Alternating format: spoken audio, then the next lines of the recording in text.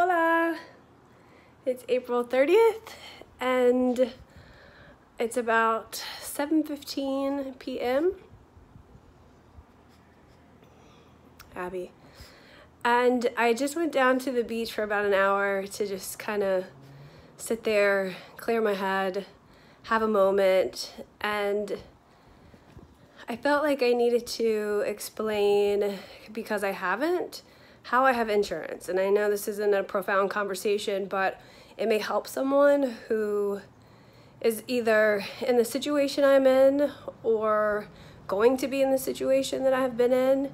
So back in 2008, I believe that's when I started the process, maybe even earlier, because at the time you couldn't have insurance through your family, right?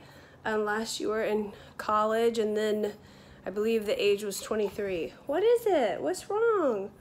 It's Abby. What are you whining about? What's the situation?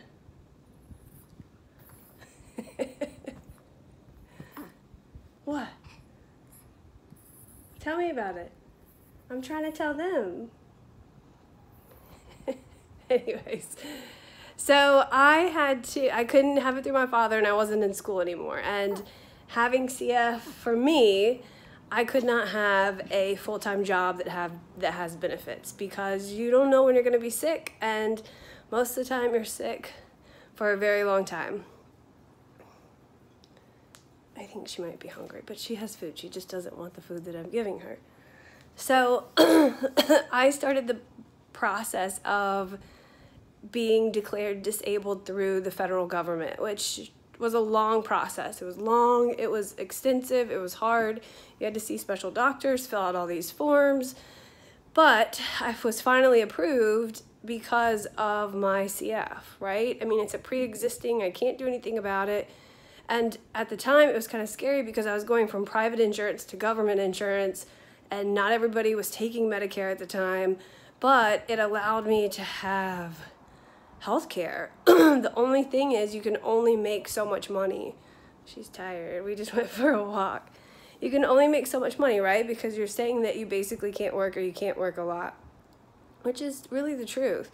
So I started that in 2008 and have had it since then. So I say that to say, my country, your tax dollars are benefiting people in a positive way.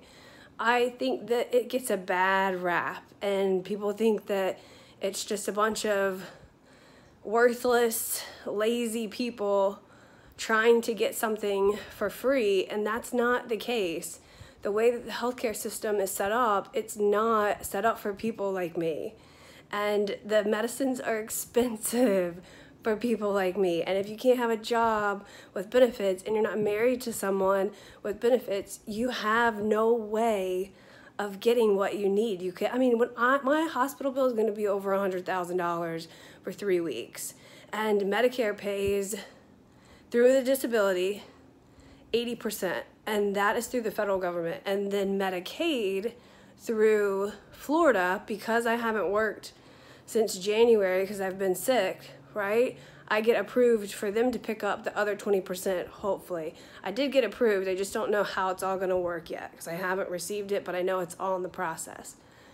So, know that there is a way. It's just a long process, and if you have CF, or if you have a pre-existing, and now you're in this situation where you're about to come out of college, or you can't work your full-time job anymore. Yeah, you can't make tons of money, but you don't need a lot of money to survive. You do need healthcare, though. So for us, to me, that was the most important and always has been.